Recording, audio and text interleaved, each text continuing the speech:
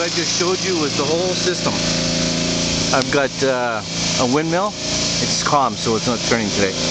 And above that water container is 2 solar panels. And it's all tied in to the battery station where I showed you first. And it all has underground wiring that comes from here. That's the wiring coming from the solar panels in the in the wind generator. Goes into here. Then it goes from here and it runs through underground. And it comes up on the other side of the camp.